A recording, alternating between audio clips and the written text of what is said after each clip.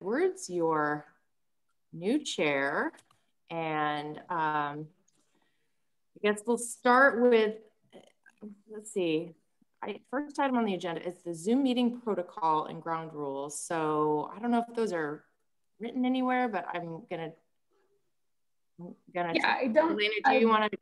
Yeah, I don't have them pulled up right now, just since we kind of have gotten in the swing of these. So I guess it's been a while, and you're the new chair, so I'm going to defer to you a little bit. Usually, I think I'd kind of have John be monitoring and back up and jump in if you didn't see a hand that was raised.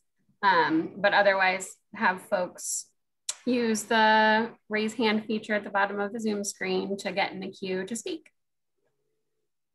Yes, okay, so that, and then I think the other thing was that we were avoiding the chat feature, just so that we can maintain the integrity of the public meetings for transparency. And then the other thing it would be, the request is if you can, and your internet bandwidth allows to keep your camera on and stay and be engaged in that way. So I think it's always helpful to have a little face-to-face with everybody. So I think the next item on the agenda is the agenda review. Were there any items that folks wanted to potentially, has anybody had a chance to look at that agenda? Have any items that they want to add? Seeing none, okay. So then I'm going to go into the approval of the March 18th Zoom meeting summary, and the link that link was sent out with this agenda. So if anyone has any questions or any changes to that, I'd open it up for it. So I see Sue followed by Ed. So go ahead, Sue. I just noticed in the, I can't remember which page it was, might have been the last page, when they talked about conditions, covenants, and restrictions. It is written in the minutes as codes, covenants, and restrictions, and it should be conditions, covenants, and restrictions. Just a minor thing, but I did notice it. Thank you. Okay, so I'll go to Ed next. I was just going to make a motion to approve the minutes with Sue's correction. Okay, so if anybody has no other revisions or things to bring up, I would entertain a motion based on discussion, maybe with the revisions noted. So move. What, a second? Bill Farrington, thank you. All right, any further discussion? All those in favor can raise your real hand. Right, and all those opposed? All right, motion passes. Meeting minutes have been approved. I do have on here, there is public comment, so I'll defer to Elena for anybody who may be joining us. It looks like we do have one attendee on. Okay. So I can ask them to raise their hand if they're interested in speaking. I could also just allow them to talk if they want to just introduce themselves, and then see if they'd like to speak. Okay. How about I will invite any folks who would like to speak to us today.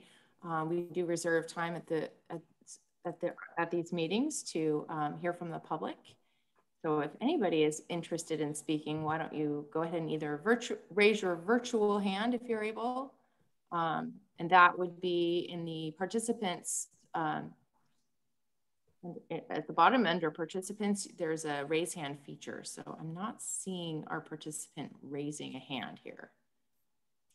Not either.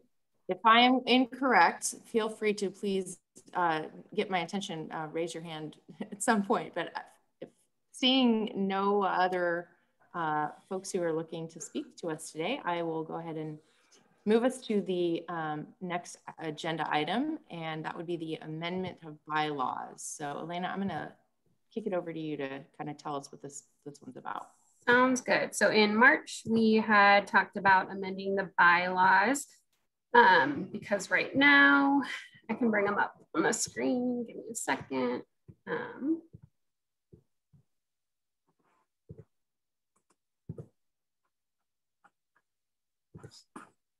Okay, right now it says the officers of EETAC shall be elected annually. Elections shall be held in October or as needed to fill vacancies. And we had talked about moving that to July so that it would be on the same schedule as all of the other boards and commissions.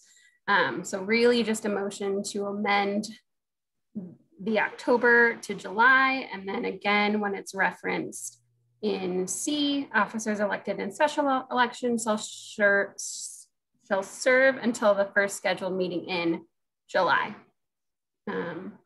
So I don't know if we need to discuss that more. We did discuss that at the last meeting, and I think everyone was all right with that, but we do just need to have that motion to amend the bylaws.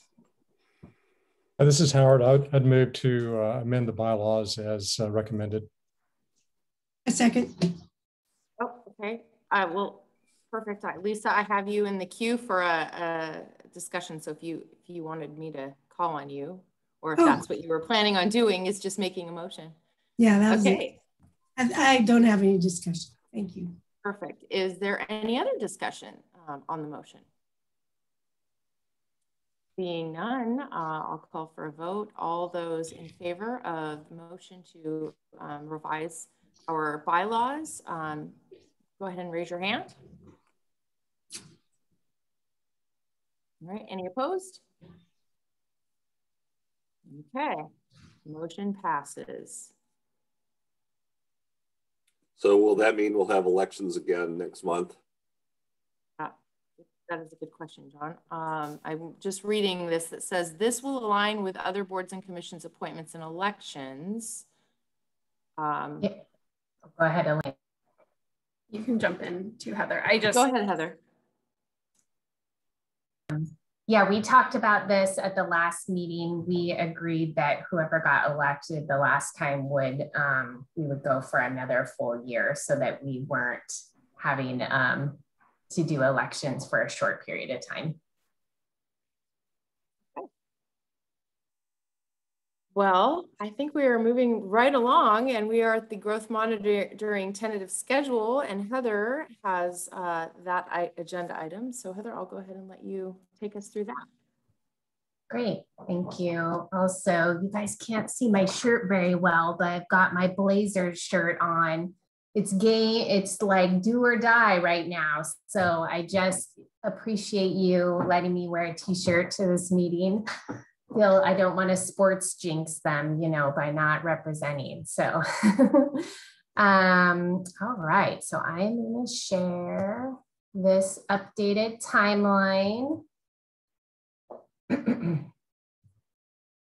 Okay. Can you all see? Can I get a thumbs up if that is legible? Okay. So, you all might be wondering why we sent you a slew of dates for this summer. You're probably going, hey, this is the summer of, you know, things are opening up. I wasn't planning on being at EETAC meetings multiple times a month, but such is the perfect storm that we are in. So, we have a goal of, as you know, we're hoping to get the first growth monitoring report, which is not just an annual report, but it's kind of the big enchilada, the whole comprehensive report to council this year. And things have taken longer because we've never done this before, and we're developing new software, and there's glitches with doing that. And then we've had a pandemic, and there's just been a number of things that have made things go longer.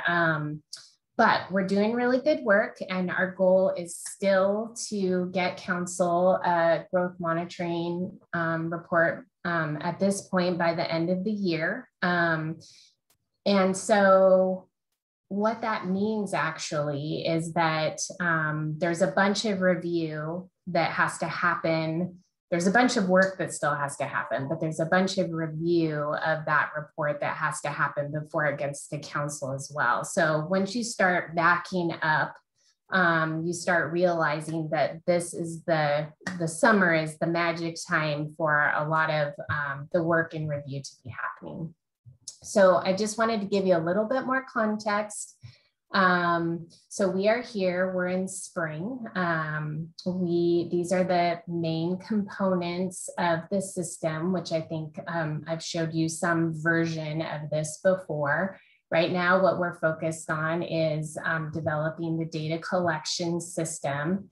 And there is a spatial component to that. That's the land structure database. There is our new land track software that we're developing that will have building permit data in it that we've never had before, tracking land use and zoning information that we can pull out and report on.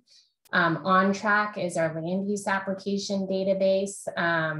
And there is we've had to update that a little bit to capture some monitoring information like density that we're seeing at the time of land division. We didn't have anywhere to capture that before. Right now, tonight, and we have been talking about the Buildable Lands Inventory methodology and rerun. So these things are all in progress. And the good news I have is that the land structure database that we were developing is in production status. That happened earlier this spring, and so that's exciting. We are fingers crossed going to have the new land track software up and running next week. And then what happens at that point is all of the building permits that we've been reviewing back to 2012, which as you can imagine is quite a few, we have to enter a lot of that data into the system. Some of it will be automatically filled into the new software, but a lot of it that we've been reviewing, we've been keeping track of, and we actually have to enter all of that data into the new software and then make sure that when it's being reported into the charts that we're going to show you that it's coming in correctly and that the charts are showing what we need them to do. So Claire, this can you make it a little bit bigger? Oh yeah, sorry. How's that? Is that better? It's better, but now it's kind of getting a little bit, yeah, I think that's good. Yeah, it's okay. We don't need to see over here. But you can see where we're at in spring. Can you see that okay? Yes. Okay, thanks for letting me know. So this is a big deal, and that means that staff is going to be in crunch time. We've already been in crunch time trying to get the Buildable Lands Inventory reviewed, up and running, and then ready for you guys to look at. Now the focus after that is going to be reviewing this building permit data, and I'll talk about when that is coming to you, but that's what's happening in June. So we're here, we're finalizing the Buildable Lands Inventory. And then what you're probably interested in is when are we going to see this data? So we've already been working on mock-ups of the building permit data, mock-ups of the charts so that we have those ready to go when the software that has the data in it is up and running. And so that's why we haven't brought you the charts yet, because the data that's in them is test data. But we will have housing and permit data and their impacts, as well as employment permit data and their impacts on the buildable land inventory. So how much land is being developed with these permits. We hope to have those charts all to you in July. So that would, in theory, be your July meeting. So if we come down here and we look at the EETAC,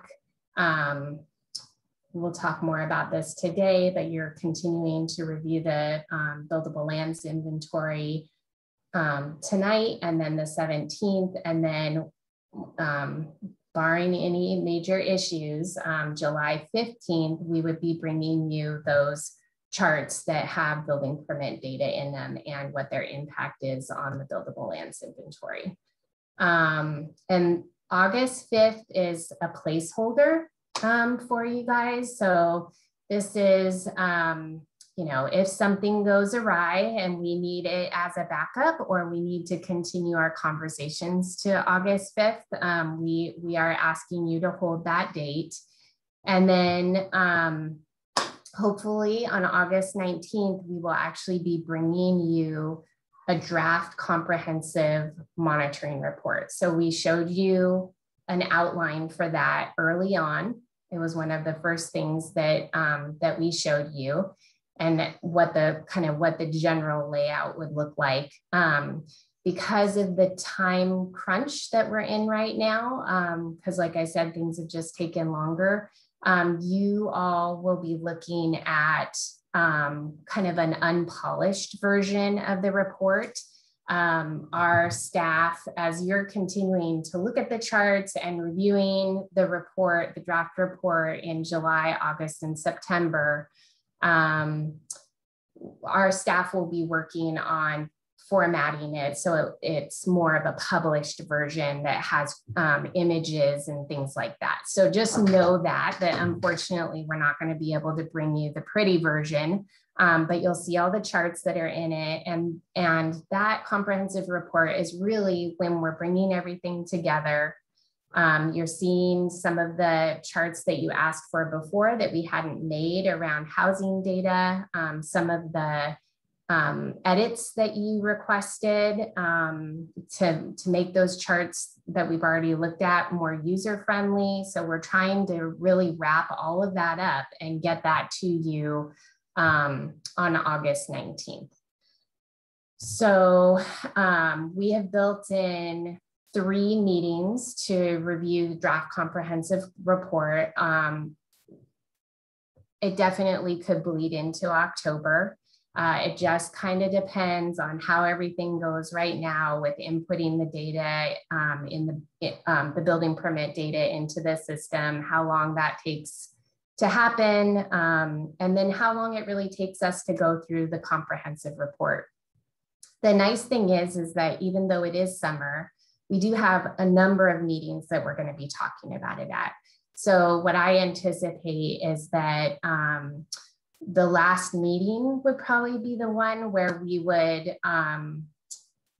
take a vote. You know, I think we would maybe do some straw poll votes at the in-between meetings and then take a final vote at the end about, you know, that you agree, you concur with how the report is written, what the executive summary is, and moving that forward to Planning Commission at the end of October and November for their review, and they actually make a recommendation to City Council.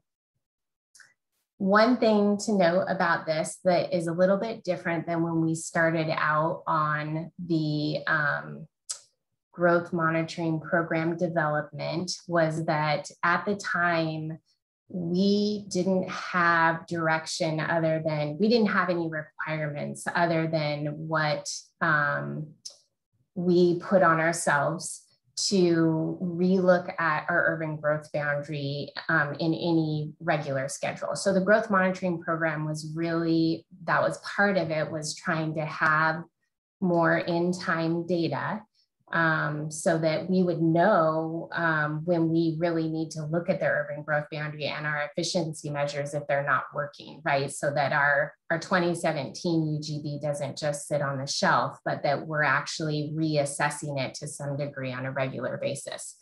Since then, the state has given us a deadline, as all large cities in Oregon now have deadlines for actually redoing their 20-year housing plan. So we have to redo our housing capacity analysis. We have to look at housing production strategies, which some of you may know as efficiency measures. So those are ways, those are things that you guys all, several of you have been mentioning interest in, is compact development strategies. And then also, if we can't meet our need entirely inside the UGB and with those compact development strategies, then looking at UGB expansion. So Eugene's deadline for assessing our housing needs related to our UGB is we have to have something adopted by December of 2026. And so it is really important that we have the growth monitoring report. We will also be, we've already mentioned this to council at the growth monitoring update that we have this deadline. And as part of this report, we'll be saying, and we now have this deadline. And so we need to turn around and start right into that work. So it's a little bit different where I think previously we thought the growth monitoring report was going to give us an answer and then council was going to have to decide what to do. And now the state has actually said, no, you actually need to do this UGB analysis by 2026 and every 8 years thereafter. So we actually have a schedule now. So that was a lot, but I wanted to kind of give you a heads up about what is happening this summer. There's a push on our side. And there is a push on your side as well with having these meetings. Hopefully you can kind of recall that we didn't have them in February and April. And we definitely understand that not everybody is going to be able to make every meeting. And that is one of the great things about the virtual meeting is the opportunity to catch up through watching the recordings. So that's my update. If people have questions. Yes, I do have Ed in the queue, and you had answered my question. So, Ed. Yeah, Eddie, you mentioned that the state law requires you to take another look at it after every 8 years. Is that correct? Yes. So what happens to the 5-year review that we set up during Envision Eugene? Yeah, we're still going to do that. I mean, we're still doing a comprehensive. So this is the comprehensive report that's happening right now. And then we do one every 5 years after that or as needed, right? And so we will do a comprehensive report.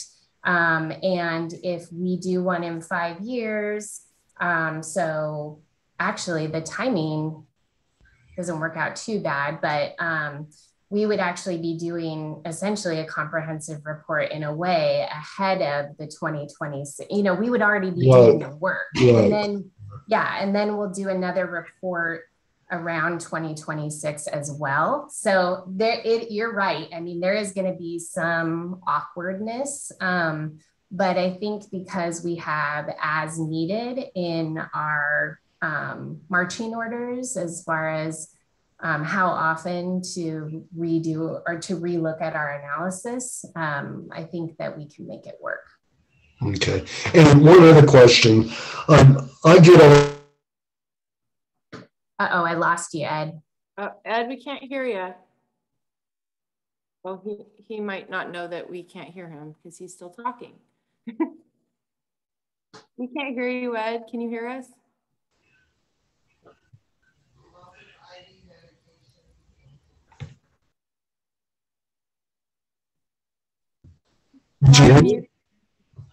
Okay. One other question, Heather. I get the DLCD announcements for Lane County, and I've noticed quite a few where zone changes are taking place from R1 to some other zone. Is that being picked up during the monitoring? If it's for Lane County outside of our UGB, we are not looking at zone changes. Just Eugene, yeah. So that's a great question. Right now, we're focused on plan designation changes. So if there is a comprehensive plan designation change, then we will capture that in monitoring. And the reason that is because that our buildable lands inventory is based on comprehensive plan designations, not on zoning. However, we know that there's an interest in getting zone change information, particularly geographically. And so we will eventually be having some charts related to zone changes and also annexations. Okay. but those don't affect the buildable lands inventory. So yeah. Okay, Sue has a question. Yeah, I have a couple of questions. So in the comprehensive report, Heather, is it going to include all of the data that you've gathered since like 2012 or 2017, whatever, it's going to include all that data, right? So when you present this to the city council, they will have a pretty good overview of what has happened since that time. Yes, one of the things I've been asking you all is, here's a whole bunch of charts on this one topic. Which ones do you think are necessary for the annual report and are so key, really key charts, and which ones are necessary for the comprehensive report?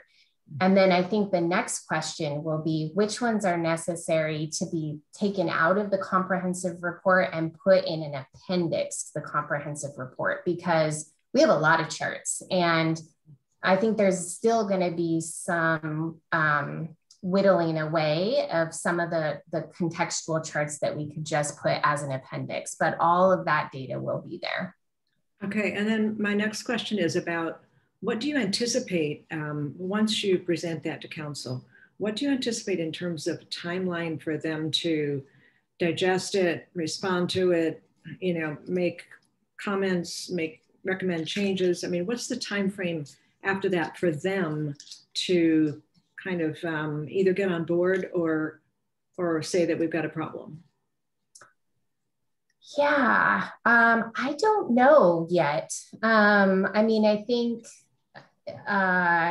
it probably depends on what the report says. But like I said, even in a way, regardless of what the report says, we have to go into UGB analysis anyway because of the state deadline. And so I think what the report can help us with is some of the things like, how effective have our compact development strategies been? Mm-hmm. Have we had enough time to assess that is still a question I have, but especially given that we had a recession and then we had a pandemic. I mean, there's going to be a lot of asterisks, I think, on this report that are just going to be interesting to see how they handle that and how we handle that.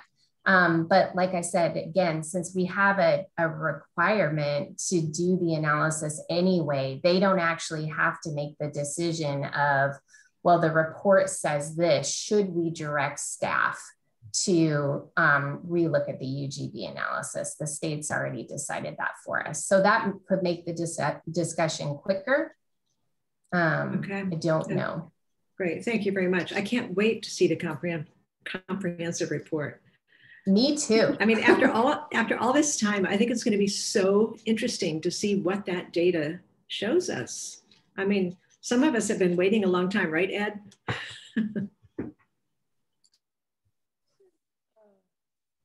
Well, are there any other questions on this topic before we move on? John Borofsky, go ahead. So just to follow up on what Sue said.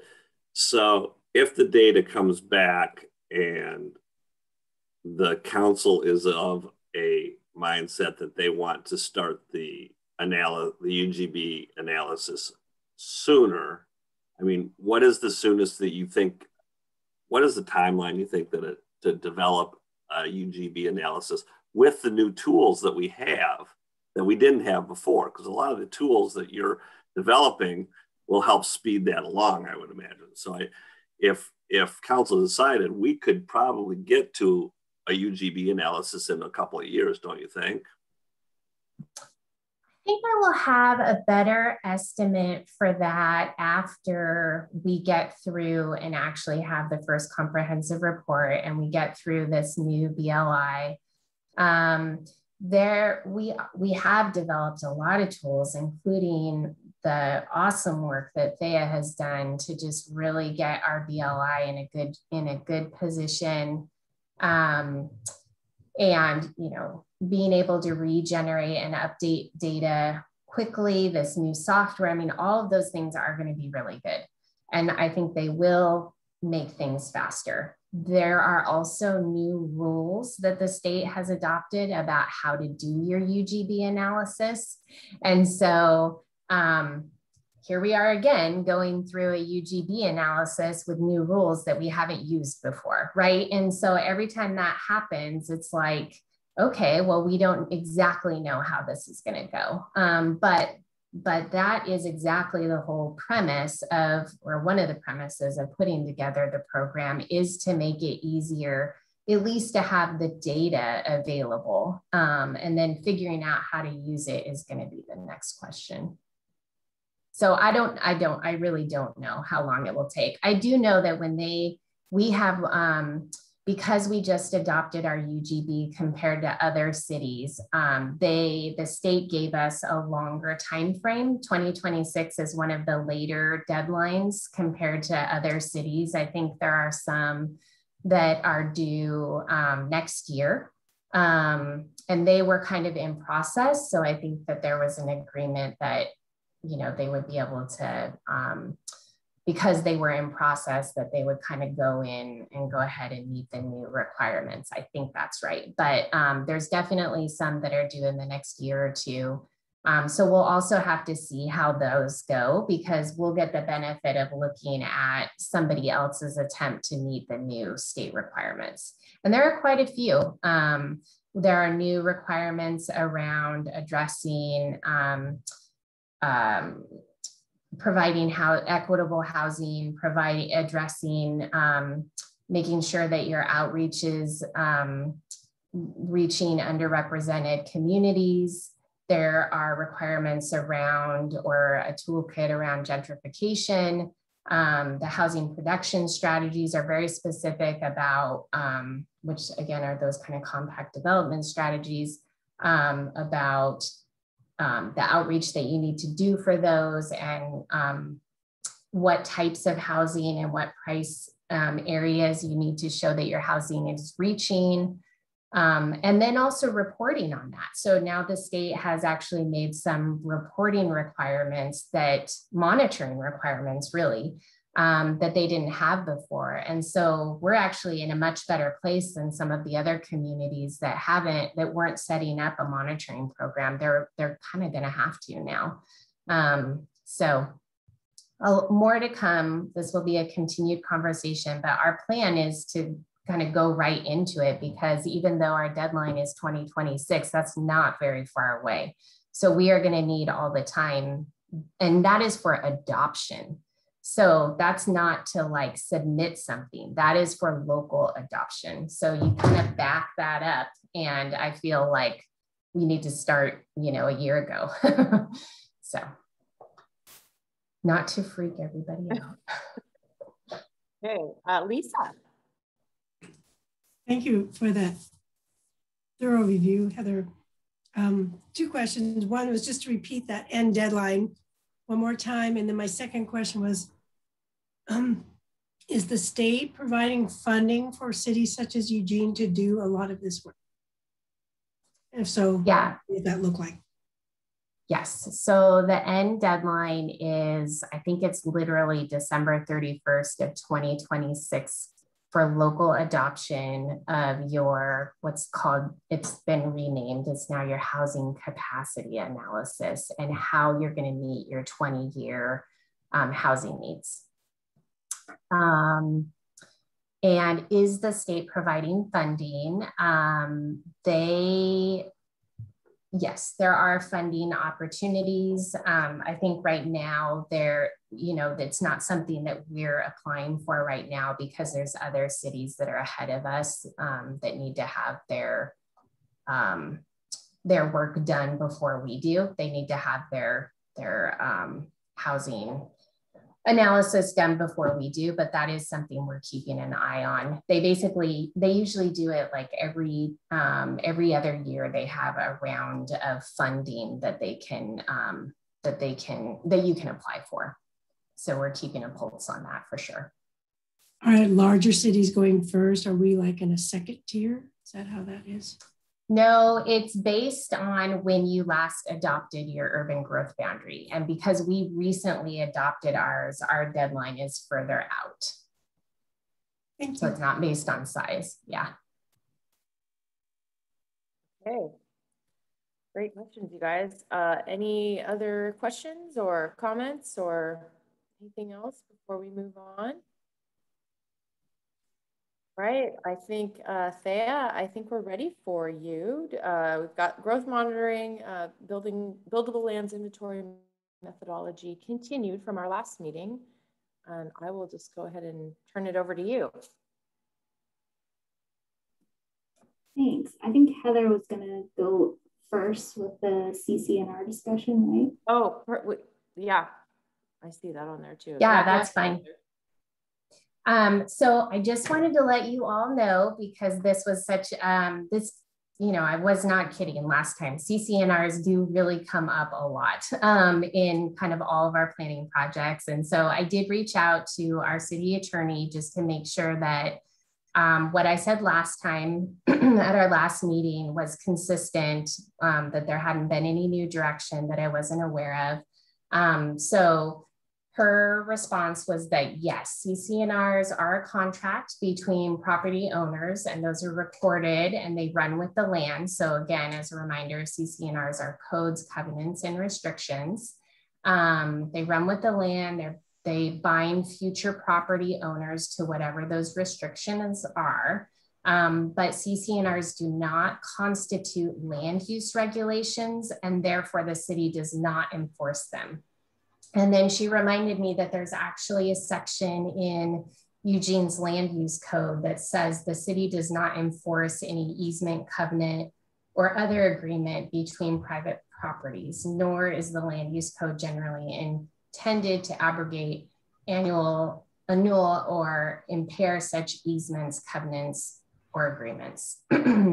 In those instances where zoning regulations impose a greater restriction or a higher standard than required by an easement, covenant, or other agreement between private parties, or where the zoning regulation otherwise conflicts with those private party agreements, the zoning regulations shall control. And so that's why we feel like we're on solid ground to not consider codes, covenants, and restrictions. That's one of the reasons. It's probably the big reason. So I just wanted to follow up and make sure that you all knew about that we have clear direction from our city attorney, and that it's actually in our land use code. Okay, Sue has a question, followed by Ed, and then John. Yeah, just a quick question. Heather, could you send us that language? I would like to read it. It's harder for me to understand it all when I just listen to it, but I'd love to read it. So yeah, absolutely. Yeah, that'd be great. Thank you very much. Yeah.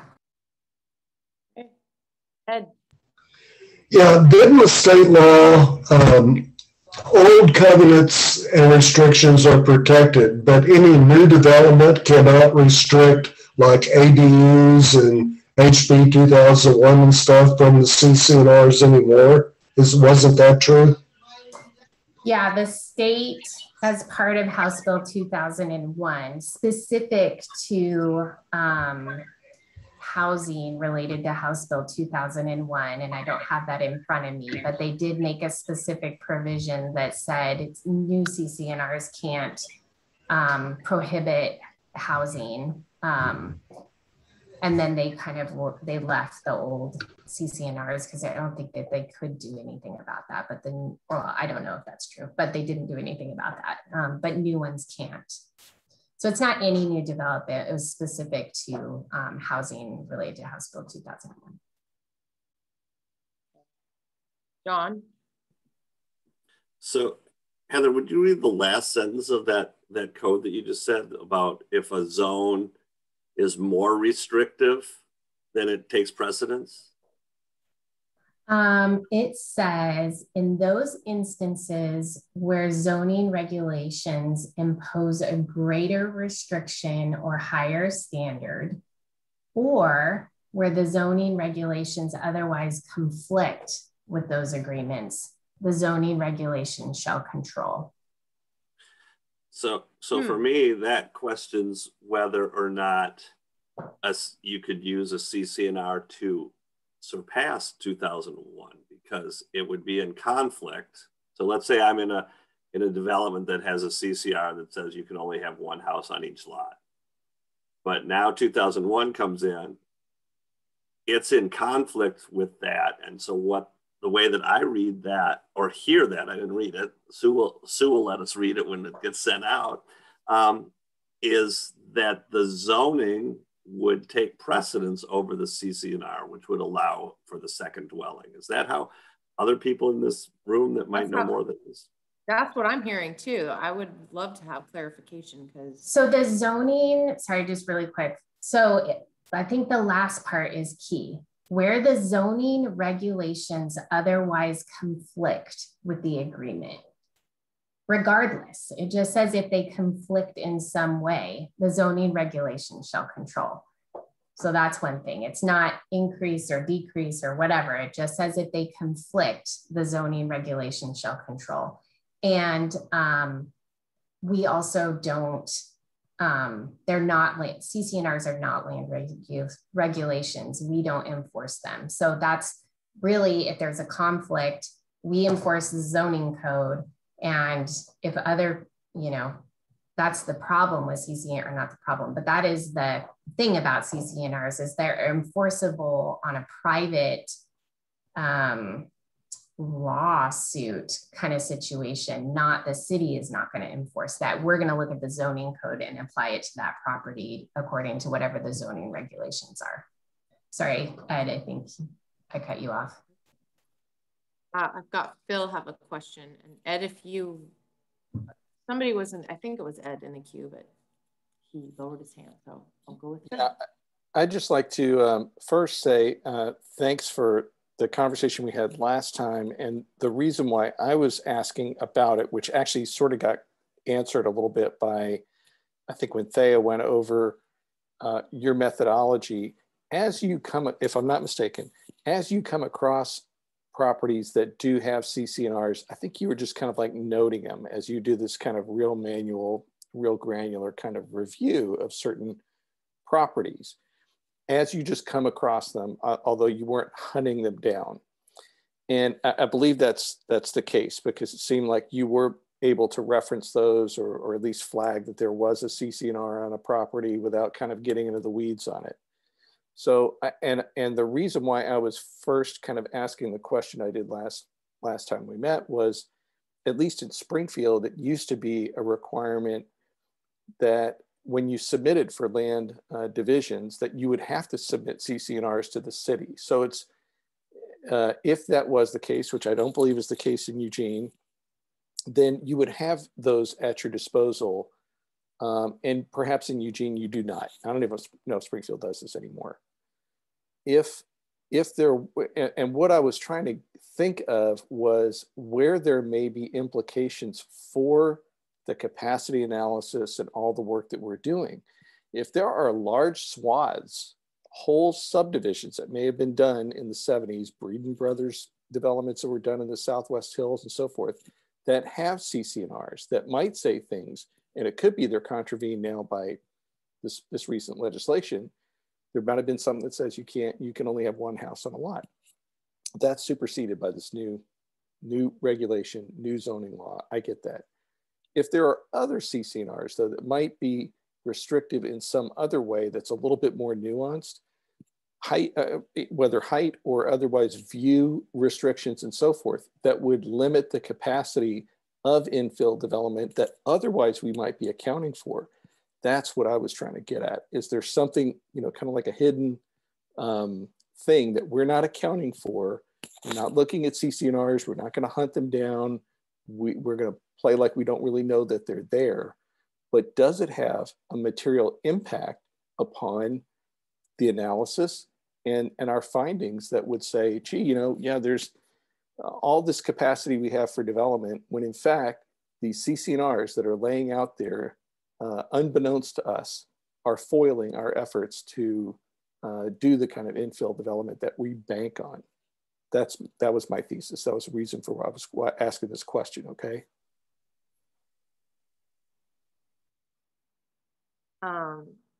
and Phil, I'll just jump in and say that's exactly was my impression. That's why I had interest in that as well. I've got Sue in the queue.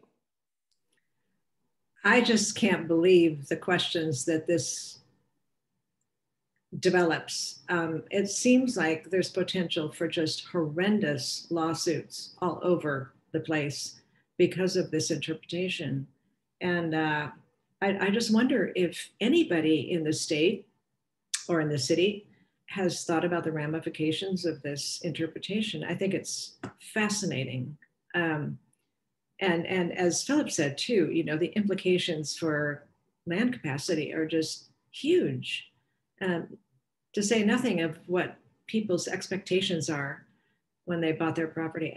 Wow, I think this is going to be maybe the biggest outfall from the House bill that we've seen for a long time.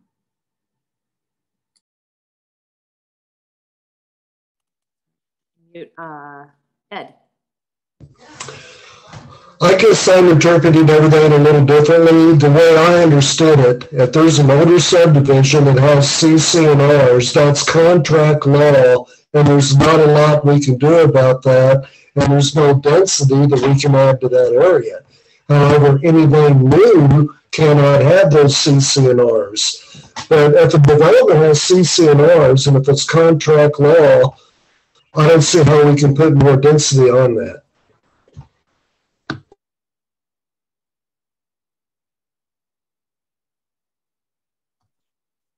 I mean, I guess I would, so yes, go back to what Phil was saying. We have seen some CC&Rs before to make sure, but not old CC&Rs. They were like drafts of new ones. It's not a consistent, and I don't think we're collecting them now, but I know that we have seen them in some cases before to make sure that the drafts of the new CC&Rs don't conflict with what the zoning approved for the property. So those were really about new ones going forward. So those wouldn't be an issue. The old ones, you know, it really does become a private property issue. You know, it's an issue between the property owner who is allowed to do one thing in the zoning code and then has a CC&R restriction, and somebody has to want to enforce those CC&Rs. There has to actually be like a private lawsuit to make those be enforced. And so, and then they can go away. I mean, if you get everyone that's a party to the CC&Rs, to decide that they should be amended or go away, that all can happen. All of that is outside of the city process. So I think that you're right. I think the state did realize that there were concerns about CC&Rs and basically said, in relation to House Bill 2001, we don't want this to continue, right? We don't want this conflict to continue, and for us to be doing all this work to open up, to encourage more housing on the zoning side, and then have somebody go, okay, that's great. Well, we're going to adopt these CC&Rs, which don't allow it, so it doesn't really matter. But I don't think that they were able to, you know, go back and deal with old CC&Rs. But going forward, we will be in a better place. Hey, Phil. Okay, I'm gonna ask one more time because I need clarity on this. And I don't really care about CC&Rs going forward. I think we got that captured. I don't really care about, you know, one property owner individually suing another. That happens. What I'm concerned about is, again, is there something in this process where that we are blind to CC&Rs that do exist, and are we otherwise counting for capacity that maybe is not available because of old CC&Rs that are not on an individual property but are subdivision wide that might deal with dozens or hundreds of properties and hundreds across the city. So I guess that's, again, kind of the question I have. And I don't know if there's an answer that, you know, that we can have, that short of you researching every old subdivision. But is there anything like that that is kind of something that's going to foil all this effort and our best intent to determine, because otherwise we're going to be left with saying, oh, well, gee, our efficiency measures would say, you know, people could be infilling on their property. And when in reality, no, they're not, unless if the legal counsel is telling us, hey, those old CC&Rs don't any longer have validity because we have a new zoning law and now that trumps it. If that's the case, then we don't have a problem. If it's not the case, then I wonder, do we? And I would say maybe, because we don't have well, number one, we don't have the manpower or the person power to research all the CC&Rs. Are there CC&Rs that require only one dwelling unit per lot? Absolutely. And I don't know how pervasive that is, but I'm sure they are out there. And, you know, we don't enforce them.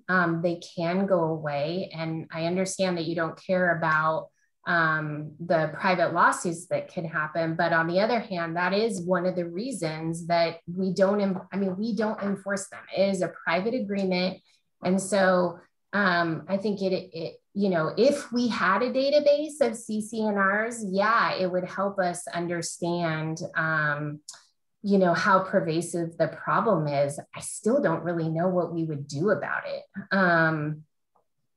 You know, because I mean, I guess one of your compact development strategies could be an incentive, somehow to incentivize people to amend their CC&Rs. I don't know, you know. No, I would think it's as simple as this. If you knew that here was this big area in a given neighborhood where, you know, because of these old CC&Rs, it's just not going to have the same capacity that we may otherwise ascribe to it. We may want to see that our rules currently and going forward and how we monitor and what we evaluate as terms of capacity as part of the whole of the city. If we don't have that, then we're going to be left with numbers and there's going to be a mismatch between what we think we have as available for capacity and what truly is the capacity out there. CC&Rs aren't always enforced. I guess that's what I'm trying to say. Okay, so is that those CC&Rs can be there, but unless somebody enforces them, yeah.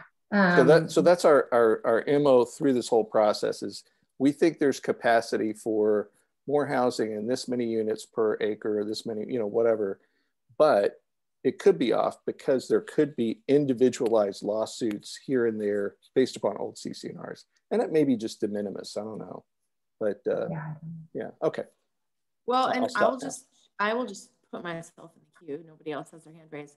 Our neighborhood association, Northeast Neighbors, actually did a tremendous amount of research and compiled a bunch of different neighborhood associations and some of the, or I'm sorry, the CC&Rs for various areas of this neighborhood. And I sent those to Heather and Rebecca. And I mean, they all vary. Some of them do restrict, you know, number of dwelling kind of things. Others have provisions such as what kind of colors you can paint your house and what your fence has to look like. So there's so much that can be in there. But what I'm hearing is that if there is a zoning code that allows for multiple units that's set by the state that the city then adopts, what I'm hearing is that in the situation where somebody decides to build an ADU on their property that their CC&Rs say you can't, it sounds like that carries the weight of law. And they actually, I mean, that was what I heard at the beginning, which of course it's still complaint driven and somebody would have to take action in a court of law in order for that to be challenged, because again, the city isn't going to do that enforcement.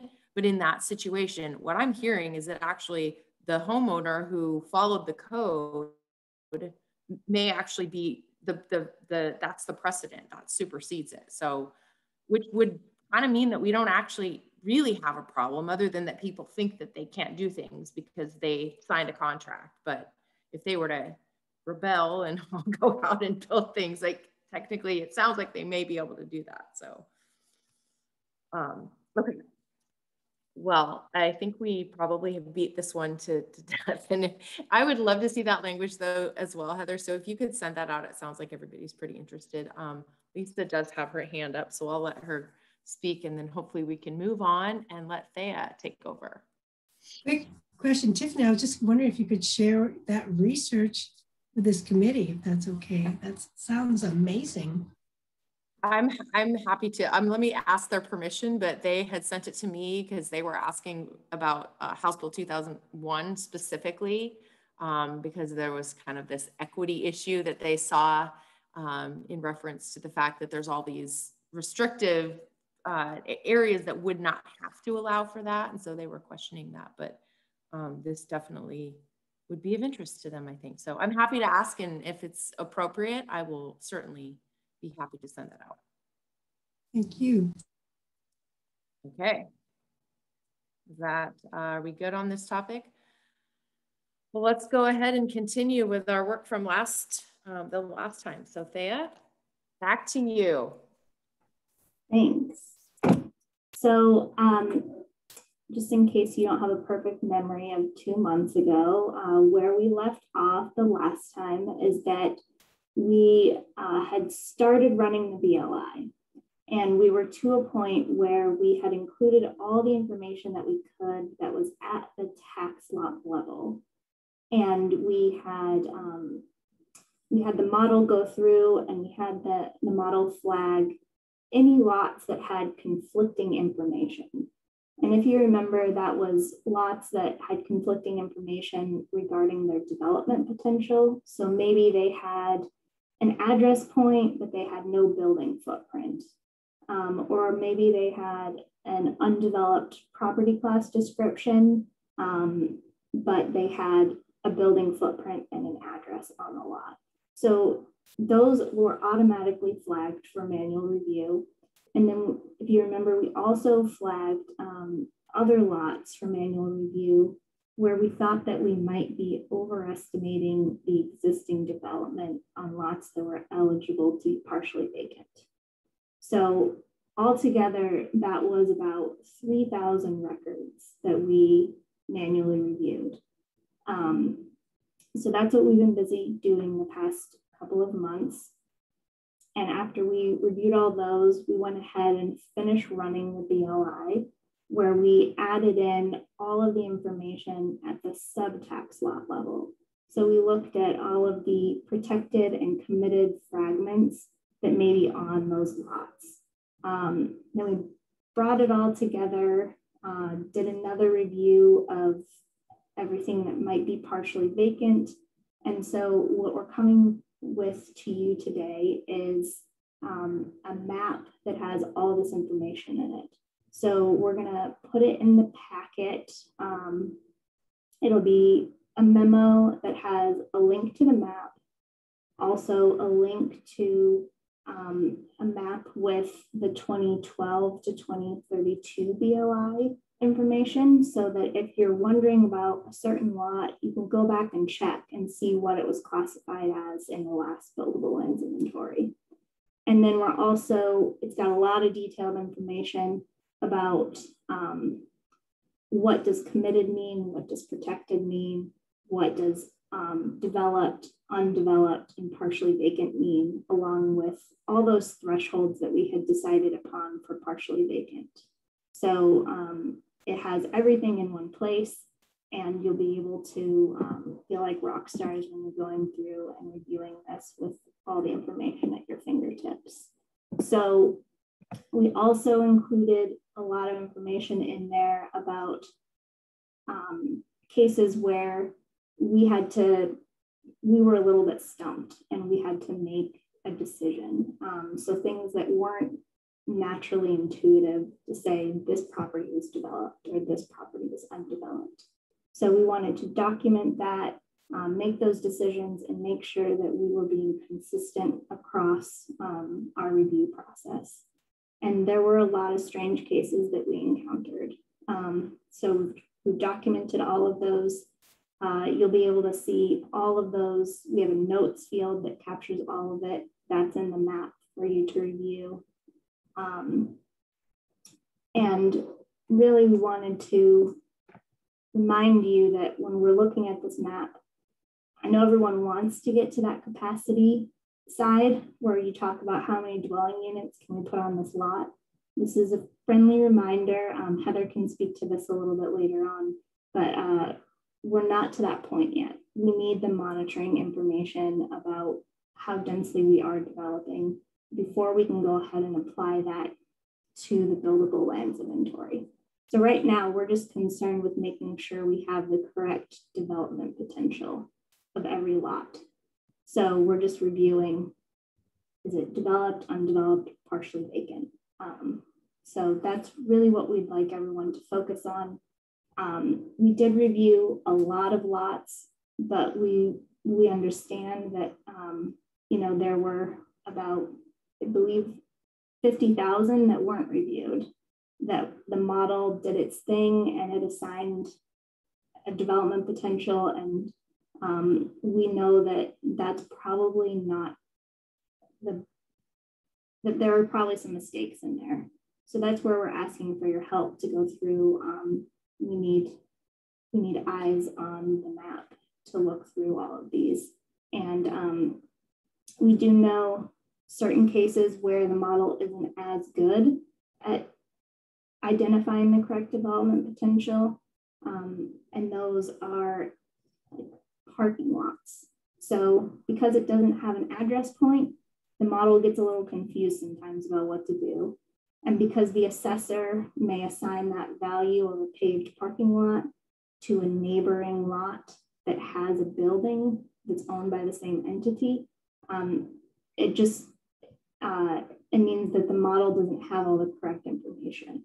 So we've tried to go through and correct those where we can, where we know it's happening, but I'm sure there are some specific lots that have fallen through the cracks. So you'll also see cases where the development spans more than one lot, and the address point and all of the improvement value are assigned to a single lot by the assessor. And so maybe that piece of the building that's on a neighboring lot doesn't get picked up by the model. So those are things to keep an eye out for when you're going through looking. Bea, I've got Ed in the queue that looks like you may have a question on something here. Ed, do you want to go ahead and ask? Yeah, thank you. Just real quick, as you're going through all these red flags and fine tuning everything, is there any way that you could give us some kind of analysis on how the 2012 BLI changed through all this adjustment? Maybe like these are the acres that we were looking at that were identified by red flags, and now we've done our analysis and learned where we're at now. I just like to see the change that we're going through with the process. Yeah, that's a great question, and I 100% understand that. I would also like to know the acres that changed. Unfortunately, we can't do that right now.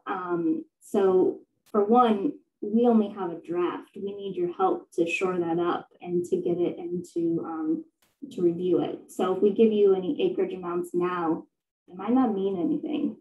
And two, while we tried to stick as closely to the methodology and source information as the last buildable lands inventory, we weren't able to do that 100% of the time. So if you remember, one of the inputs that was really key in the last buildable lands inventory was the regional land use layer. And it said what use was happening on a particular portion of a lot. Well, that information hasn't been updated since 2012. So we're not able to use it during this buildable lands inventory. So instead, what we use is the assessor database, where they list the property class description. And so while that information is really helpful and it's supposed to be updated annually, it doesn't track the land in the exact same way.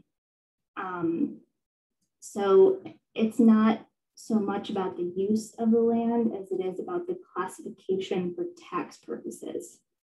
And because the assessor is more concerned with taxing a particular account, they're not so concerned with making sure that all of the tax value is appropriately divided and assigned to each individual lot within a site that a single entity owns.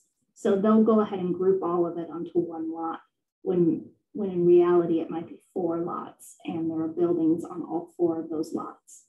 So that's where we want to be very clear with all of you that a direct comparison is not really possible. It makes things really problematic because of that differing source information. And so that's where monitoring comes in.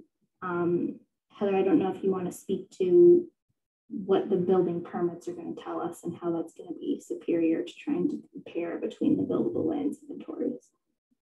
Sure. I just had a quick question. Ed, were you asking for totals, or were you just asking to see what a particular property was, the development potential in 2012 and what it is now? I'm looking more for totals. Here's the 2012 inventory. Okay. We've gone through and fine-tuned it, and here it is now. Okay, so what, so what will happen is that we have those numbers. We had, 500 acres of vacant, low density residential land in 2012. And then the building permit data that we've been reviewing and putting together and that we're going to enter into the system starting hopefully next week. We actually have gone through all the building permits and identified how much buildable land is being built on with that building permit. And so out of the building permits is where we're going to get the totals of how much land has developed since 2012. So that's part of what is taking a long time in the building permit review. It's not just making sure we have the right number of new dwelling units, those kinds of things, which actually has taken a while as well, but it's also making sure that we've roughly identified how much land is being developed so that we can total it and at the end and say, we had 500 acres of vacant. Since 2012, we've developed 100 of those vacant acres. Does that help? That would help, but what I'm specifically looking for is the differences between 2012 and up to date after all the red flags have been adjusted. Not so much what has or hasn't been developed. The total acres. So we had 500 acres in LDR, and now with the new BLI, it's saying we have 600 acres of LDR vacant. Is that what you're asking for? More, all the red flags that you're going through and checking on all these lots that had a red flag. I'm looking for the acreage difference between the 2012 and after all those red flags are adjusted. Yeah, I'm not sure what else I can add other than what Thea said, which is we will end up with the acres. The total, yeah. Yeah, but it won't be a direct comparison because of the different, because some land will change development potential, not because it actually developed, but because we have better data. So it may have been identified as developed before, but it was actually vacant or vice versa. And because we're using hopefully better data, we're actually catching some of those changes. I feel like I'm not helping to answer your question. Hopefully it will make more sense as we, after we do the quality control checking that we're talking about doing here. And then we can talk about what we do have and see if we can get you those comparisons you're looking for, Ed.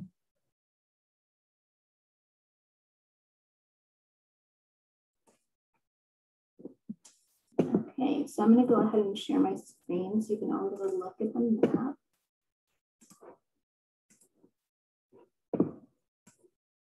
So here's where it starts out, the splash screen.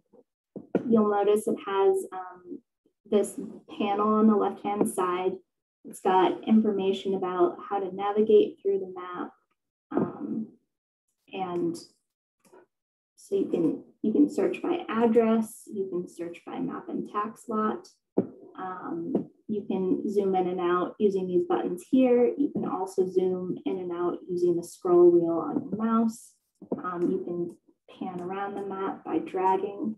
And something to note right off the bat is that there's a bunch of information in this map. And so it might load slow depending upon your internet connection. So if you are having problems and the map seems sluggish, if you just come over here to this little layers panel, the stack of 3 squares, you can click on it. And here's where you can turn layers on and off. So anything that has a load slowly suffix, if you're having problems with the map, you can just click on it. And when that mark goes through the eye, it means it's turned off. But you'll also notice that turned that addresses layer off, and it didn't actually change anything on the map. And that's because it's not on right now. So to help the map be faster, we've gone ahead and disabled certain layers depending upon your zoom level. So if something's grayed out like this, it's a little lighter shade of gray, it means that you have to zoom in further for it to turn on. So if we go ahead and zoom in, now you'll see these are on, and that little bar means that it's loading.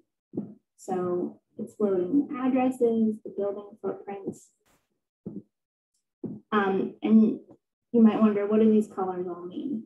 So if you want to get a look at the colors, you can come up here to the legend panel, icon at the very top. So this bluish color means that it's a developed lot.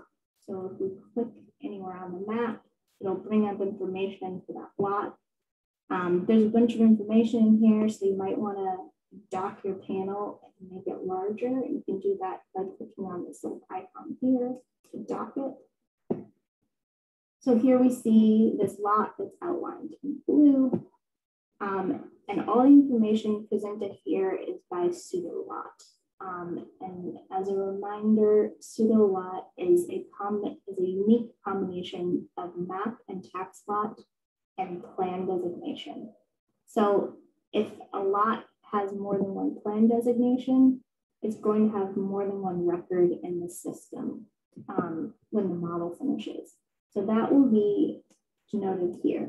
So this one, it only has one plan designation for the tax lot. So we know that this has all the information for that tax lot. So we can see here, the assessor said it was developed according to the property class. They also said that it had more than $1,000 in improvement value, which means classified as developed. The lot contains an address point. It has 2 building footprints. And so based upon these things, the model went ahead and said, okay, this lot is developed.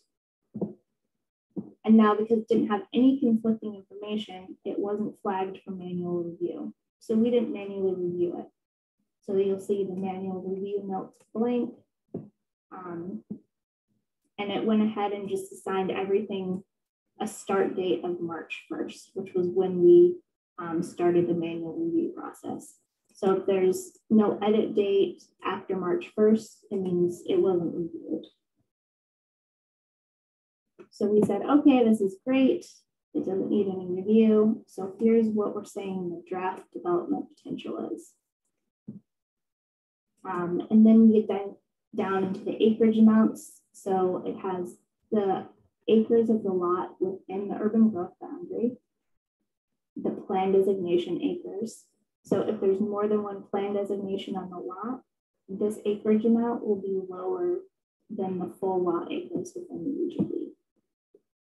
It also will list the committed acres, the protected acres. So here, those are both 0, which means that the total pseudo lot acres are the exact same amount as the plan designation acres and the full lot acres. So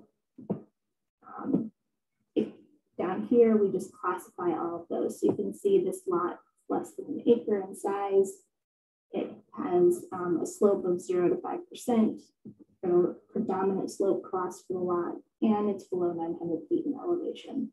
And all of this information that we care about, the effective date of all of it is January 1st, 2021.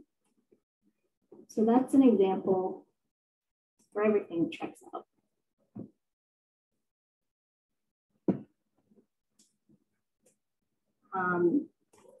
Here's an example, something that's partially vacant.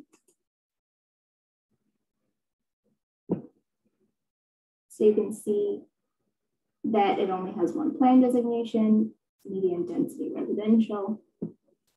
And the model went ahead and estimated that the existing development is 0.33 acres. So you remember, this is where the model says, hey, I'm gonna look at this building footprint, and then I'm gonna buffer around it a little bit, and then I'm gonna draw a shape around that to make sure everything's included. So that's what it went ahead and did. And so for this, the partially vacant threshold amount for medium density residential has to be above half an acre to begin with. So that's just above half an acre. So it got flagged for that. And then there needs to be at least 4,500 square feet of additional buildable land for something to be considered partially vacant or residential. And that amounts to about 0.1 acres. So the model went through everything. It said, okay, so here's the total acres, subtracting the existing development, it's got 0.2 buildable acres left over.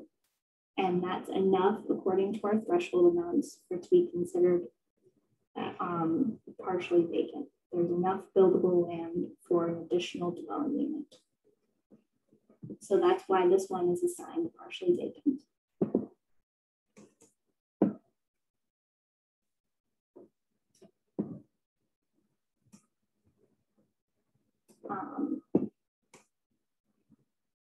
Also notice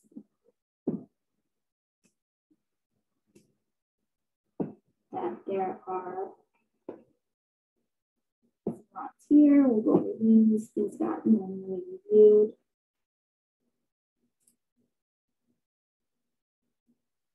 If here's a case where the model said we've got conflicting information.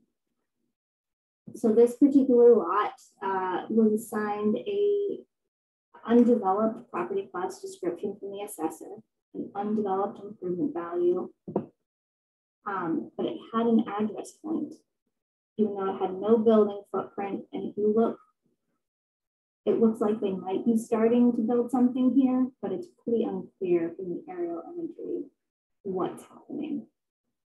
So this is a case where we manually reviewed it, and we looked and said, okay, this address point was created in 2019. It's not yet captured in the assessor data, but it does have associated building permits. So we can tell that this will be a dwelling unit and that the building permits for this dwelling unit have been issued. And they were issued prior to January 1st, 2021. So we're gonna go ahead and say this lot is developed. So we overrode the model and said it's developed. And because the lot was not large enough to be considered partially vacant, it went ahead and we say, okay, we're good with that developed classification. So that was the process that we went through. And then we started getting into some really strange stuff. So we can go over some of the more complicated examples.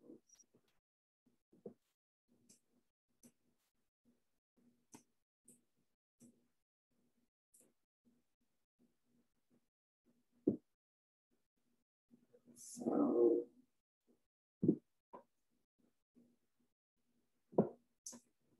here's a case where the land use layer from the last buildable lands inventory differs from how the assessor describes things. So some of these are manufactured homes and they're on individual lots. They're not in a manufactured home. But according to the regional land use layer that was used during the last buildable land inventory, this was all classified as developed because it was there for manufactured homes to be placed. This time around, the model flagged a lot of these for manual review. So if you look here, we manually reviewed this lot. And it was because there was new development that had occurred on this lot. So we went and looked and it said there were new building permits for a single family dwelling on this lot that previously had a manufactured structure. So we went ahead and said, okay, that's developed. You see over here, this lot actually has an address point.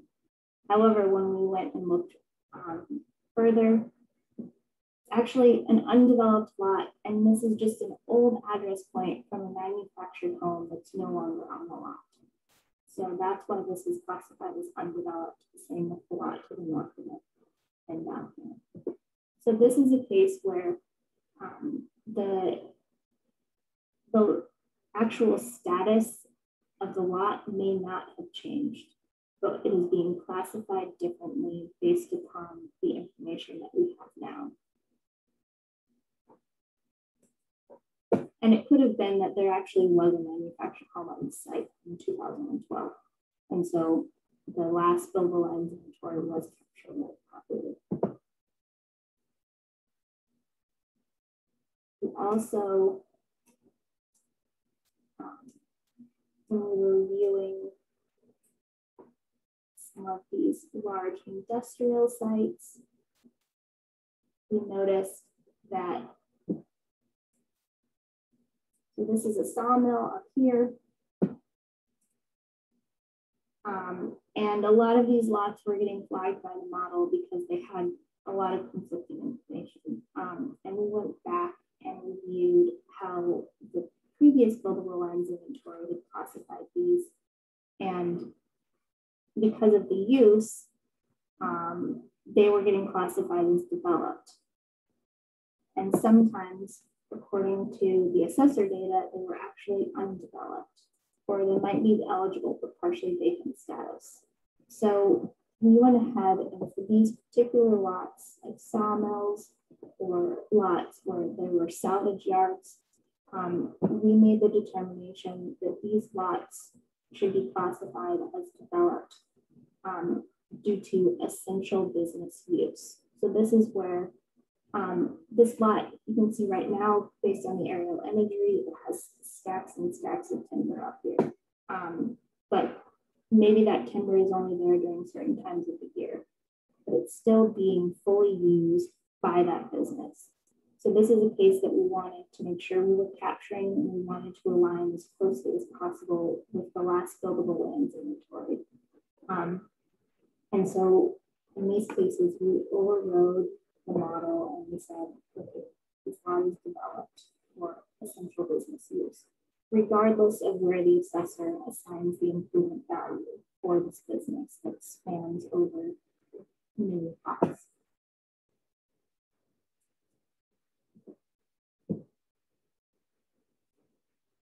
So those are some of the decisions that we made. We also made some decisions about radio or cell towers. So if you see from the imagery roads, there's a nice little, what looks like a cell phone tower here, the very edge of this otherwise large property. So in these cases, what we decided upon is that if there was a cell phone tower at the very edge of the property, we were going to consider that the property still was available for development. However, there was another circumstance. Hey, yeah, this is Lisa. I hate to interrupt you, but maybe you've moved away from your mic. Just, I don't know, maybe it's my computer, but suddenly your voice has been harder to hear. If you could maybe just get a little closer to your mic, that'd be awesome. Thank you. Sure. Is this better? Keep talking. Thank you. All right. So there's another instance over here by Marist High School.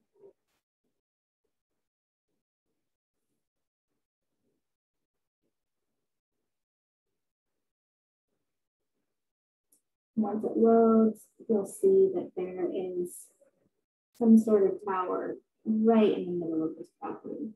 And so in that case, we said that there is a tower in the middle of a property that is developed. We don't know what sort of setback is required, if any, around this tower. We also can see here that there's part of a paved parking lot on this lot. So we don't know this is developed.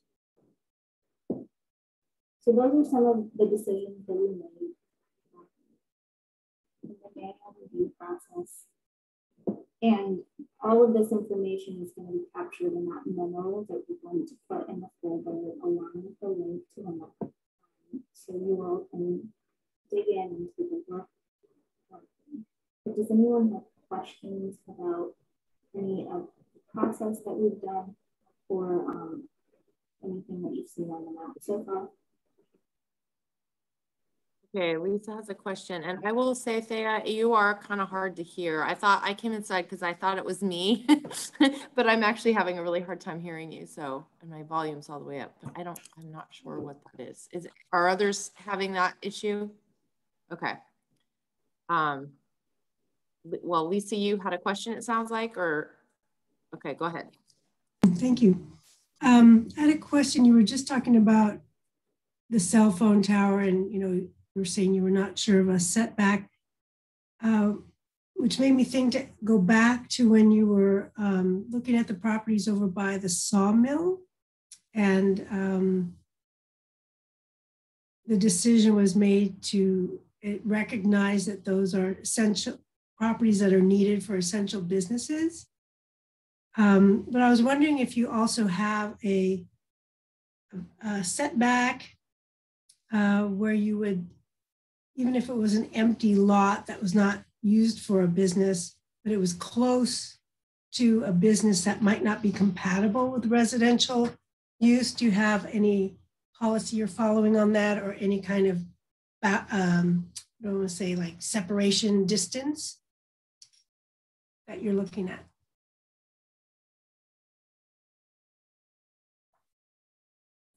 Is that clear? Yes, that is. So Heather may want to jump in on this question, but I can say that we are not considering neighboring uses in the model outright. We are considering what's going on the particular lot. The model is just not capable of that level of complexity at this point. I honestly am not quite sure what would be involved with allowing it to do that, but it would become exponentially more complex. But Heather, do you want to speak to anything about plan designations and compatible uses and neighboring uses? Sure, yeah, that's, I could see how that would be part of the land supply consideration. But the other way that we can get at that is through the density assumptions that we assume on a property, both residential. So basically your capacity assumptions, how much capacity does a land have for dwellings or for employment? And so since we, the assumptions that we used were based on actual development, then what that says is, given all the things that you have to meet on a property, setbacks, driveways, utilities, given the zoning, or plan designation, all of those things, what is the average number of dwellings or average number of jobs, employment, that a property that is of this size and this plan designation has. So requirements for setbacks, like we do have some requirements where commercial uses or certain uses have to be further back from residential, then that would come out in the average capacity assumptions that we apply to land, because those properties generally all had to develop according to those same standards. So it's easier for us to get at that on the capacity assumption side rather than on the land supply side. Just a follow up there. So for example, in the Clear Lake overlay zone, there's I think it's a 1,000 foot minimum distance from heavy industry to schools or residences. But that may not apply to, like this part that they happens to be showing right here.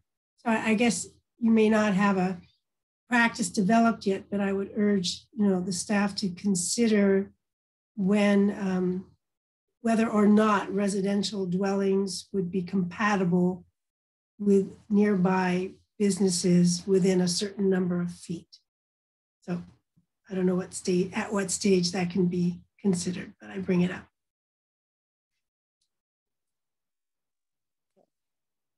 Thanks, Lisa. Phil? Yeah, in the upper right-hand corner of this image, there's a yellow block just south of Enid, and just to the west of it, there's a big piece that right there. And it's not highlighted or anything like that. I'm just kind of curious what the status is on that. That's considered developed and not just partially developed? Yeah, good question. So it does look like a large lot and that it could probably have something else on it. But if you look closer at the information, its plan designation is light medium industrial. And for industrial to be classified as partially vacant, it does need to be at least 10 acres in size. This particular lot is only just over 5. Curious, because I mean, it's certainly, you would think, I mean, somebody could easily develop that for some sort of light industrial use, even at only 5 acres, but okay. Yeah, I have a follow-up question to that. And I was curious, so is this evaluation purely visual based on this tool? I only ask because, if you zoom in, there could be a tree canopy that makes it really hard to see. I'm just kind of curious if there, is this the visual that you guys are kind of using or to assess that? Does that make sense? Yeah, so what you're seeing is what we use for part of it, along with that building footprint layer, along with the address point. We also use the RLID system to tell us some more information. And then we had access to, we brought in as much information as possible during the manual review process. So we were actually looking at NAPE imagery that the feds put out from 2020 because it was something else to look at that was a little more updated. But really there are some places where you just cannot see into the tree canopy. It doesn't matter what time of year the imagery was captured or what you're looking at, you're not going to be able to tell. And so in those cases, we really went off of the best information possible. So we had to rely on that assessor data, trusting that they know what's happening on that parcel. Thank you. That is helpful. It does answer my question. Heather, you wanted to say something.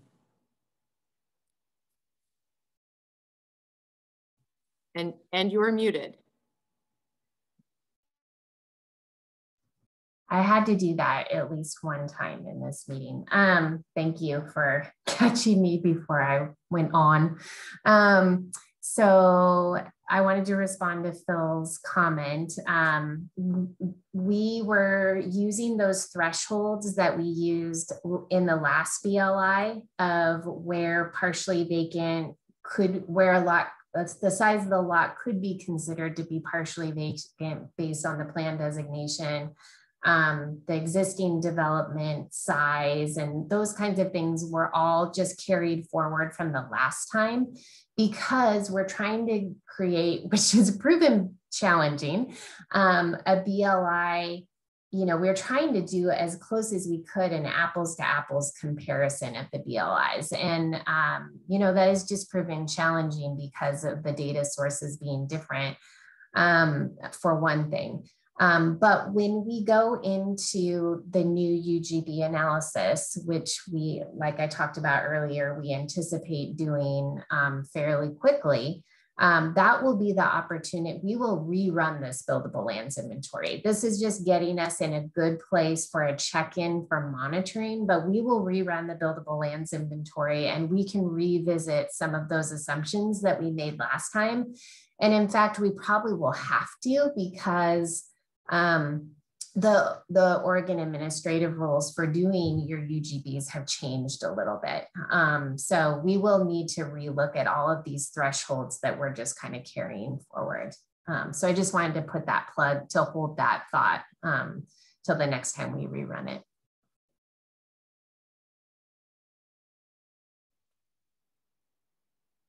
I don't have any other hands up, so.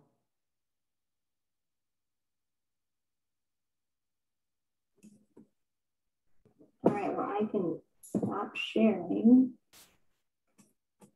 So there, you're gonna send this out. Is this something that, is that what you were saying? You're gonna send this out so we can actually, yes, so go in. Yep, and you will have all the information for strange decisions that we may have made, or not strange, but for decisions we may have made when we encountered strange information. You'll have all of those threshold values to refer back to if you're wondering why something was not classified as partially vacant. It'll have a lot of information. We're also going to send out a PowerPoint that talks about how we reviewed all of the existing development, how it was calculated and automated by the model. So just some refreshers, because we've gone over a ton of methodology with all of you, and you know, some of it we haven't really talked about since last year. So we want to make sure that you have everything you need to take a look at this information. Phil, you got a question? How do you want us to get feedback back to you? Is there a particular format or method that you want us to use? That is a great question. Yes, so there's a way that you can take a screenshot. I can actually just share my screen again. So here on the map, if you were interested in this lot and you said you wanted to know why it wasn't partially vacant, you can click this little icon here. You can take a screenshot. When you do this, please click this pop-up to say that you want the pop-up information included in your screenshot. And then you go ahead and make sure your lot is selected, and you just drag it over your information, and it adds the pop-up to the little box that you drew on the map. And then you can enter a title here. We ask that you would enter the map and tax lot number as the title, and then download the image, and you can send us that image. Okay, so then I have a follow-up question to that. I guess my question would be, what specifically is our task with regards to this map? You just want us to kind of poke around and see if there's, you know, just kind of looking for things that look like maybe inconsistencies, or do you have like a very specific, you know, I want y'all to review this section or whatever else? I'm just kind of curious what our instructions are. Yeah, so essentially just poke around. If there's an area of town you're really interested in, go and have a look. If there's if you want to just say, I'm going to look at everything that's yellow and flagged as undeveloped, that's fine. We've done a lot of review, but there's a lot of properties within the UGB, and it is not possible for us to review them all. So yeah, we just need extra eyes to go through and look at individual lots and let us know if you see something that you think is inconsistent, or if you think should be classified with a different development potential. That is helpful. And Howard I will, oh, sorry. Oh, go ahead, Dave. I was going to say, I will say that things that are committed or protected, we're not really concerned about. We believe that those are in a good spot, that those we're capturing those properly. So you don't need to really spend time looking at lots that are fully committed or fully protected. Okay, so it's the partial and the undeveloped that you want us to focus on. Okay, I've got Howard and then Ed with their hands up. So go ahead, Howard. Yeah, just a minor question. Will this pop up, and will that work on an Apple computer with Safari browser, or do you need a Windows machine? It will work on an Apple computer. It might look a little bit different, but this will actually work on a tablet. You can even throw it on your phone. It's not going to look great, but somehow it works. It's going to have a ton of information on there. But yes, we just ask, please do not use Internet Explorer to view the map. Thanks. Ed? Is there a timeline for us to get our comments back to you on the BLI?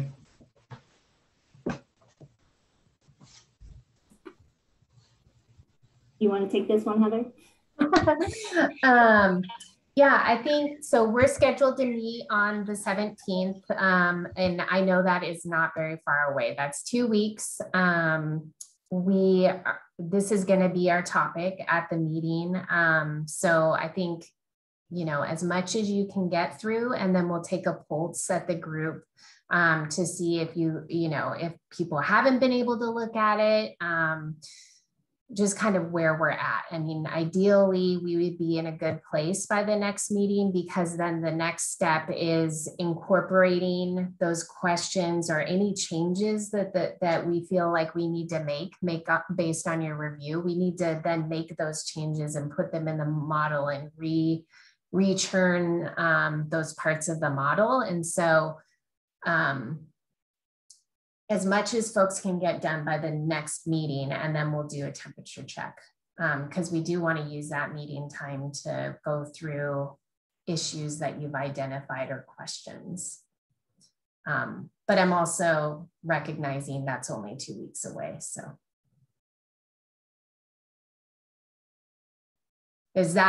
how do people feel about that? I feel like, yeah, you won't know maybe till you get in there, kind of.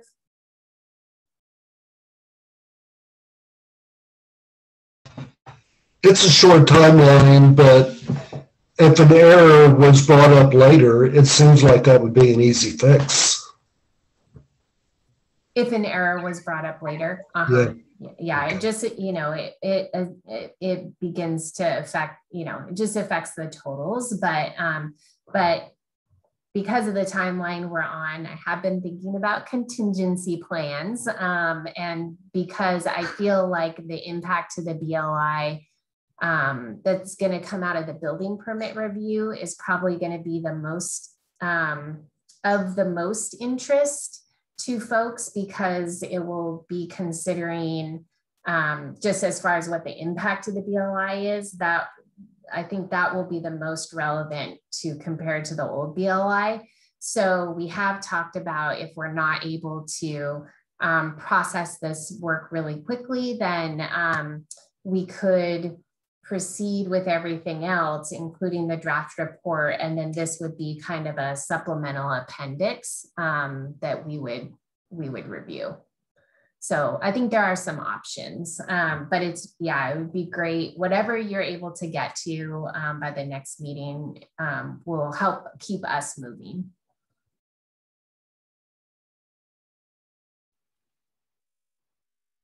Yeah, I don't have any other questions.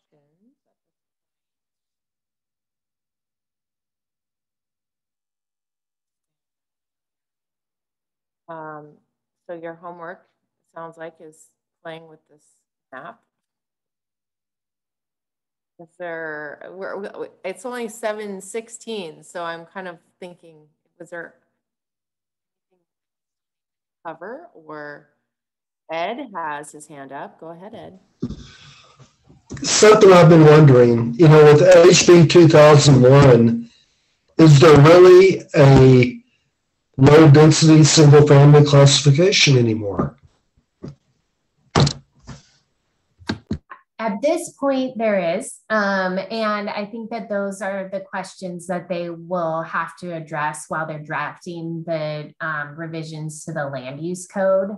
So any changes in zoning plan designation, in the zoning standards, or a new plan designation or anything like that would have to be part of the package of code amendments for House Bill 2001.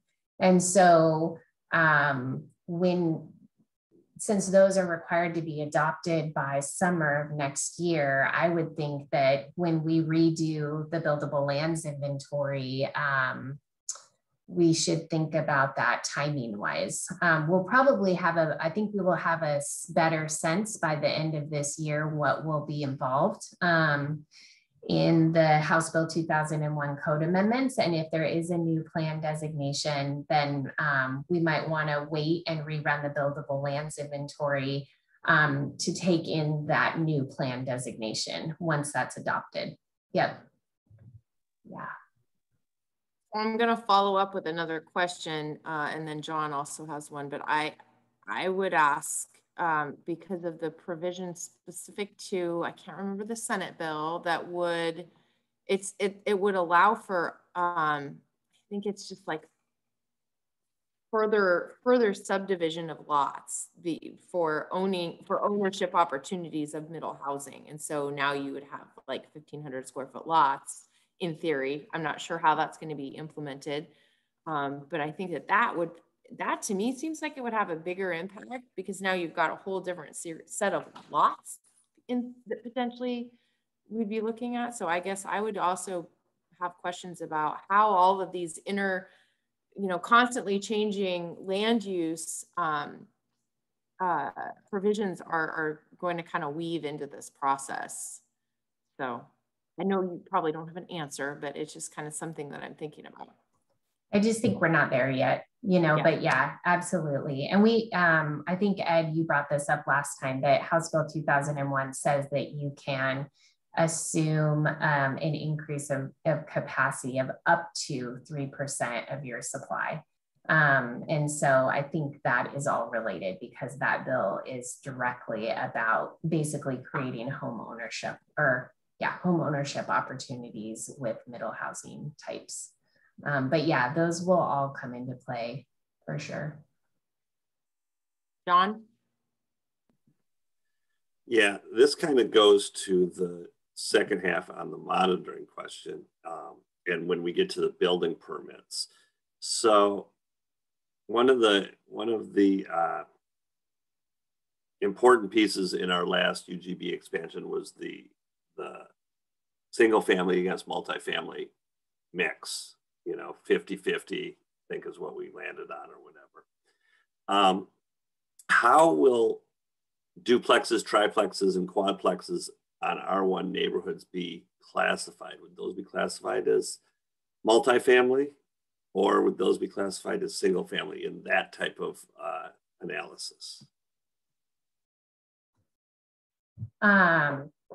Yeah, I think right now for monitoring, because those code provisions haven't been written yet, I think we are going to stick with the way that we did the classifications before, which it was if they were detached housing types, they were under single family. If they were single family attached, meaning row houses or townhouses, then they, or condos, they went under single family attached, which we put under multifamily. And then other multifamilies, everything that's attached housing.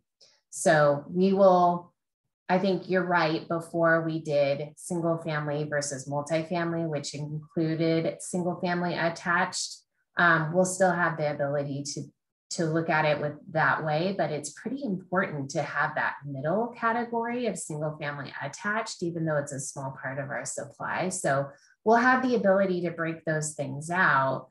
And then once the code is adopted with the definitions for different housing types, we can reassess how we want to report housing mix. So I know right now we have to report annually to the state our housing mix of new building permits because we are considered a rent burden city where people are paying more than there's a certain percentage of the community that is too high, that is paying more on housing that they're a cost burden. And so we have to report to the state the mix of housing that we're seeing. And that is for House Bill 4006. And in those requirements, they do actually put duplexes under single family. So we actually have multiple different ways that housing types are being classified for different reporting requirements. But I'm hoping with our new code requirements for House Bill 2001, we'll be able to kind of clear some of that up some more and be more in alignment with what's going on with the state as well. Okay. What else do we have on our agenda that we might need to cover? Good. I hope Rick's okay. Yes, yes. Everybody got the email that Rick will be on leave for a while. So, okay. Well, if there is nothing else or no questions, I guess I will just be looking forward to receiving that info so we can start kind of poking around with the map and sending some feedback. And do you just want that? Who should we send that directly to? Just Thea, or will you give us instructions in the email? We have not had that discussion yet, but you can send it directly to me, or you can, I don't know, we'll figure that out and put it in the email. Maybe then I would just request that you could give us a little bit of instruction, and then that way everybody's being consistent and doing it right. Okay. All right. Well, if there isn't anything else, it looks like we can, I can let you all go a little early tonight. So I guess we'll see you all in 2 weeks. With that, I'll go ahead and adjourn our meeting and see you all soon. Thank you, everyone. Thanks. Bye.